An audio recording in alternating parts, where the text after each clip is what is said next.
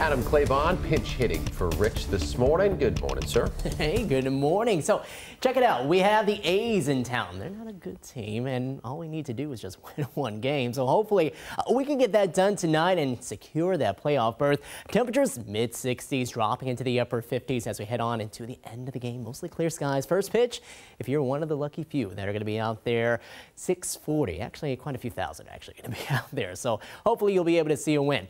School net side right now out closer to the coast, a little more of that marine layer, so that's why you see some moisture showing up on the camera lens here. Otherwise, though, I think we're going to see that burn off. We're going to see more sunshine to come as we go later into the afternoon. And temperatures, well, they will climb. They're not going to be quite as warm as the weekend, but low 70s, pretty decent for this time of the year as we head into the last day of September.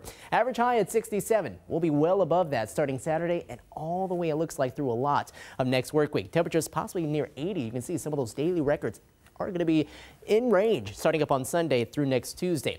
Right now we're sitting more so in the 50s. You can see things pretty dark and quiet now. 54 in Bremerton, 53 in Tacoma, mid 50s in Bellingham.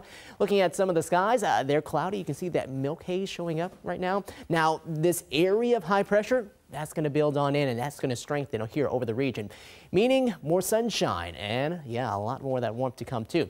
This morning, low to mid 50s. By the afternoon, low to mid 70s on the way, with some 60s out toward the west and off towards the north as well.